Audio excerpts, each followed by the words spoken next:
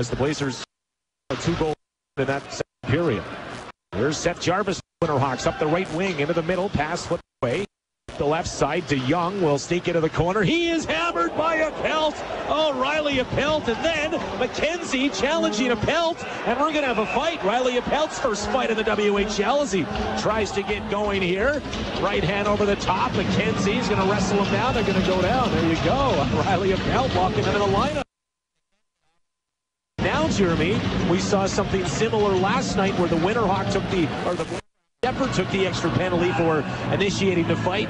Is the shoe on the other foot tonight? Yeah, we will see here as Appelt and MacKenzie go to the box, and that was a massive hit by Ryley Appelt on the Young, was a pretty big D-man into the corner. He went flying, and then another big hit by MacKenzie right after that. Two huge ones on either side. Those two players then fight. And wasn't there an initial penalty coming to MacKenzie? I thought that he bumped a Blazer. Looked like an interference call was coming initially. I'm not sure. We'll have to wait and see, but there's an extra penalty on the board here too, MacKenzie, so it looks like the Blazers will be going to the power play.